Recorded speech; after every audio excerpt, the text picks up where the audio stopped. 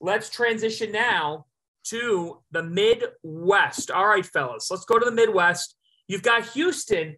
I got to tell you, before we debate the region, Coach McCall, were you surprised? Were you surprised by Houston being seated above of the ones, Kansas? Yes. 100%. I guess the only case you can make is Kansas's loss in the tournament. But they were in a gauntlet of a conference this year, the best conference in college basketball, and Houston was not. I mean, we're just calling it like it is. They weren't, and I have great respect for them. I think they could make a run and get to the Final Four. But yes, I was surprised. I was completely surprised, especially with what Kansas was faced with even going into the tournament. And Norm Roberts is my guy.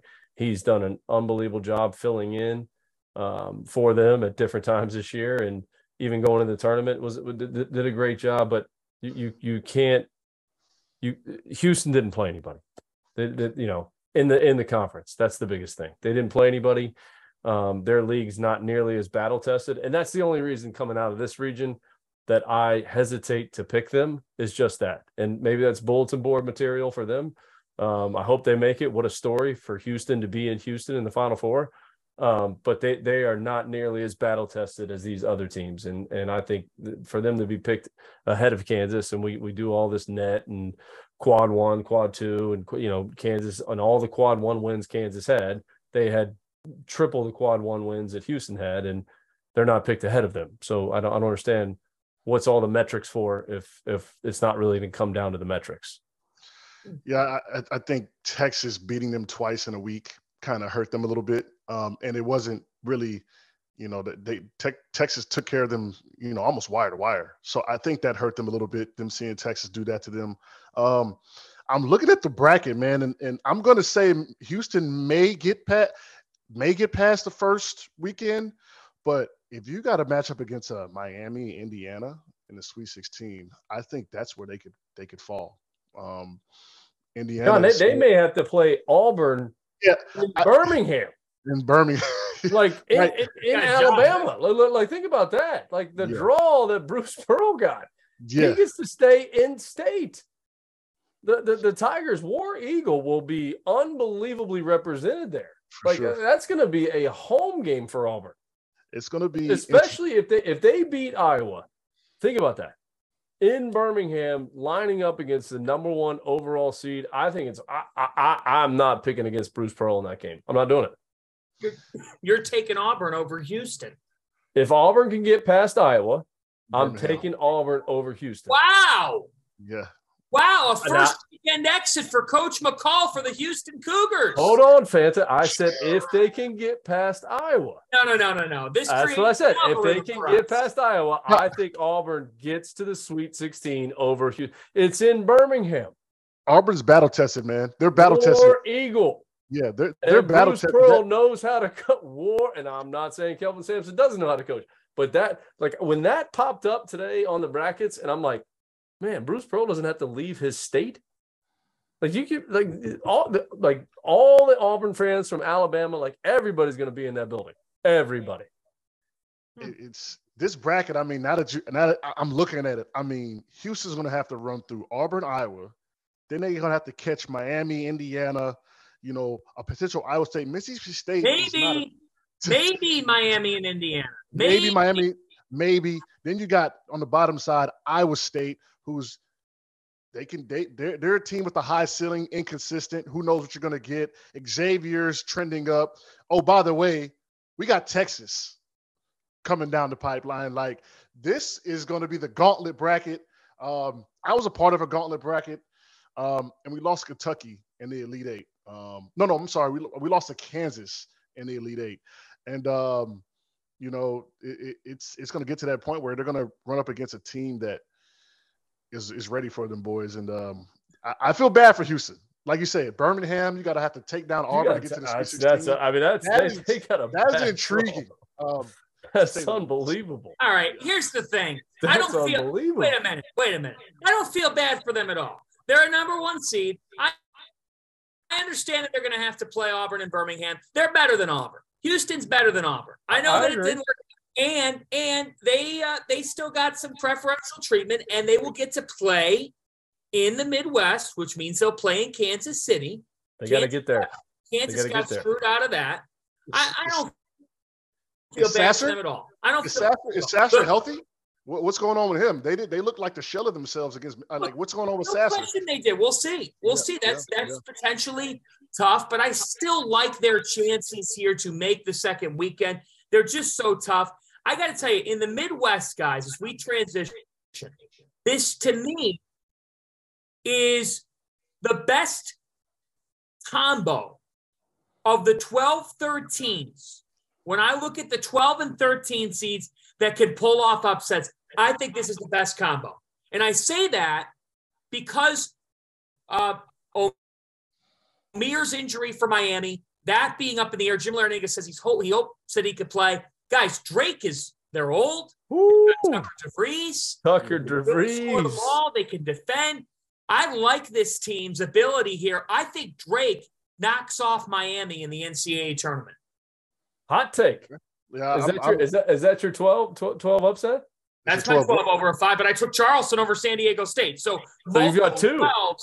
The Fanta Special, multiple 12s on sale now. Okay. Multiple 12s. I like that Drake team. I said it the other day on NBC at halftime of one of the A-10 games in studio. Do not pick against them. And a healthy Miami team. I think you pick Miami, but there's some question marks there. Isaiah Wong's been outstanding. Hard to go against him, but Devries and his dad, man. I mean, 19 a game, shooting 39% from 3. They're battle tested. I like that Drake team. Miami is also small, and they get even smaller without, and are they going to turn teams over enough and be able to cover the boards enough to, be able to beat Drake is going to be the question. It's just going to be – I like that pick. I'm going to tell you on that one. My 5-12 is going to be the Drake over Miami. I'm going to tell you on that. So, how about just the bottom half of the bracket, though? We haven't even talked about Iowa State. No, we haven't talked about them, right? We got a little mention of Xavier and A&M, who's probably the best 7 seed in the history of the NCAA tournament, right? Like, are you kidding me? With what they did this year, and I know they got off to a bad start and they lost to Wofford, but like, I agree with you. They got better, they improved, and they lost to Alabama. Like in the SEC championship game. Like, I mean, what do you like? Man, a 7 seed. It feels like the greatest 7 seed in the history of the NCAA tournament. It feels like the committee was like, oh, we forgot about A&M. Here, throw them in. Let's plug them in. Write them in right here. There. We'll put them here. Yep. Totally agree. I agree. I thought that first off, it's not like A&M got any favors also, because Penn State has an All-American. Yeah. Like, Jalen Pickett and Penn State can win that game. If they could fire threes, great guard matchup. Wade Taylor and Jalen Pickett being on the same floor. Taylor's arguably been the hottest guard. Pickett's been as complete of a guard as a do-it-all type of guy. So I really like that matchup. I think it's the most underrated first-round matchup. I give A&M a slight edge. I just think that they've got a little bit more than Penn State. But, man, they're dangerous here. And how much fun would it be, fellas, to get old school Big 12? A&M and Texas. That crowd would be a fun watch, huh? And that's what the committee just did. They're trying to get that matchup, but do not sleep on that Colgate team. Uh-oh. Okay. Do not sleep on that. That team is good. Colgate is good. And what they did this year and just the success that they've had and the amount of wins that they've had and in their league, really not having any hiccups.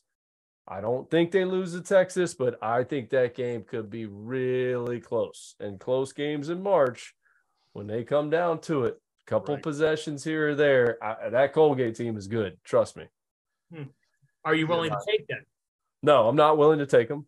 But that's a game that you bet Rivers. Keep an eye on that one. I don't know what the spread's going to be, but keep an eye on that game. So go ahead, John. No, I like that Colgate team is really good. I was going to go back to that Penn State A&M. I think Pickett, he's just, I mean, if you watch the games, he's so steady. I don't think Wade Taylor can guard him. Is Wade Taylor too small? You know, Pickett's going to get down there and get in the post and shoot the fades, and that could be the matchup. You're a Florida guy now. Now, me and you, we're Florida boys, but man, Taylor's physical. Yeah. He's physical. Yeah. He's strong. He's tough. He's physical. I mean, that's a great matchup because I think they're both like similar builds, similar games, both super competitive. Yep. I think that's a game that's going to be fun to watch. Right. You know, we haven't hit on here as we're continuing to break down the Midwest region. John Phantom, Matt McCall, John Henson, producer Dagan Hughes, working all night. Dagan, you're the best. Savage. Our crew does a great job. Midwest region, Xavier, Kennesaw State. Kennesaw State's a great story. First time they're dancing since joining D1. I actually thought Xavier got a nice draw here with Kennesaw State. As much as I've liked their story, when I saw that matchup, I said to myself, okay, I like the placement here for Xavier. Now, they're going to, if they win that game, you're then staring at one of the three, Iowa State, or you've got the play-in game between Mississippi State and Pitt.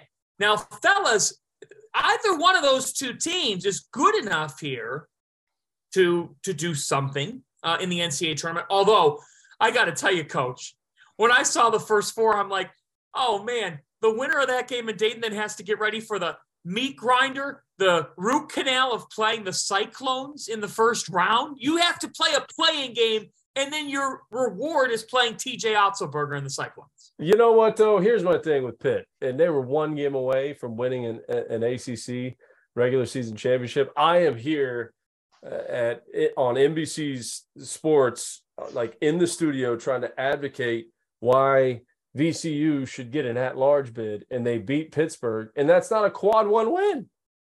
It wasn't a quad one win. So it's kind of like, and I have great respect for Coach Capel, the job that he did, especially this year. We've talked about the hot seat before, but man, I'm trying to advocate for VCU to get an at-large bid into the NCAA tournament. They beat Pittsburgh, and Pittsburgh was not a quad one win. So, you know what? I kind of get what you pay for, I guess, is the old saying. And I like that Iowa State team, but that game, Mississippi State, Pittsburgh, it's hard. You know, Mississippi State kind of sneaks in as well. But yeah, I was trying to advocate for VCU, and I'm like, I keep going back like through the notes and all these. I'm like, that's not a quad one win. How is that possible? So, you know, I think that's where they're at. They're in the play-in game. So let's see what you got. And play-in teams have made runs to the Final Four. We've seen it before. So we'll see what you got. I like that Mississippi State team. I think they take care of Pittsburgh pretty easily. You know, defensive team, they got good guards. They played in the SEC.